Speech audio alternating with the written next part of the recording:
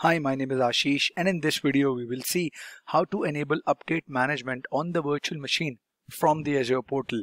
In the previous video we discussed about the theory, about what update management is, what are the features, how updates are pulled from Microsoft, WSUS or any upstream update provider, and how it gets installed on the Linux and Windows virtual machines within a span of a few hours on the Linux virtual machines, and approximately 15 hours it is available as soon as the patch is released from the Microsoft update catalog.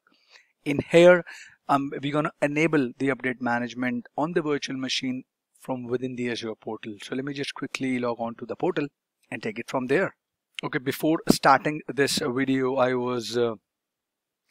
quickly deployed one virtual machine. The deployment is still underway. I selected the least size to save some cost on the bill while using Azure resources for the labs that I am doing to make these videos. So I'm going to pause the video and come back as soon as this machine is ready for me to take over the lab. Thank you. Okay, the deployment is completed. Took a lot of time today. No problem. As we are onto the VM, okay, let's say you have multiple VMs in your subscription and you go to virtual machine section.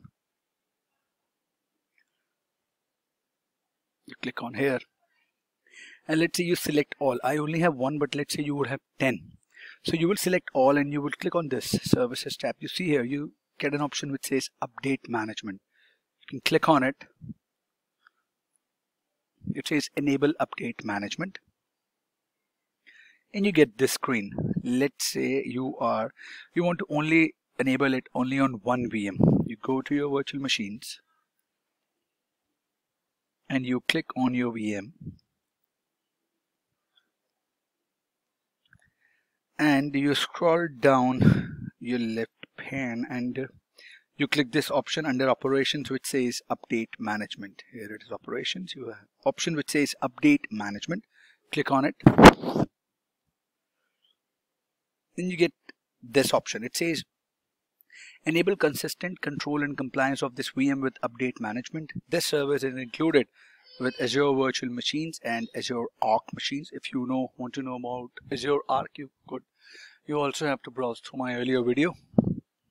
I made it few months ago. So it says that we have to create this service requires a log analytics workspace and an automation account. So I select the workspace location as Central India. My would be to create a default workspace. Automation account, I have one which says if you do not have one, you can create one here, and if you have one, select it. But this automation account would only be listed if that is present, was created in this subscription in which my VM is. Like I have pay-as-you-go subscription. Let's say you have multiple subscriptions and in that subscription you do not have an automation account, then you would have to create a default, or you can create an automation account before deploying the update management. Okay, you click on enable here. It's initializing the deployment. You see here it says the update management solution is being enabled on this virtual machine. This can take from a few minutes up to 15 minutes. While this is in progress, we can take the opportunity to learn more about. So you can go to Microsoft official documentation, learn more about it, and I'm going to pause this video and come back when this is done. Okay, it seems to be enabled now. If you see, let me refresh it and see what other options I get.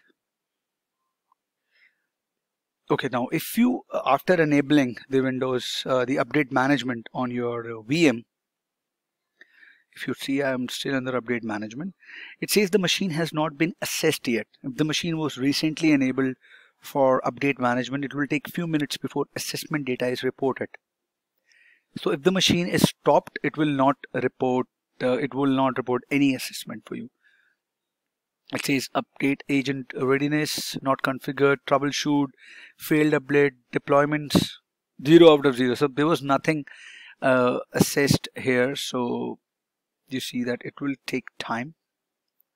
But that is how you enable update management from the Azure portal on a VM. I hope this was informative to all of you.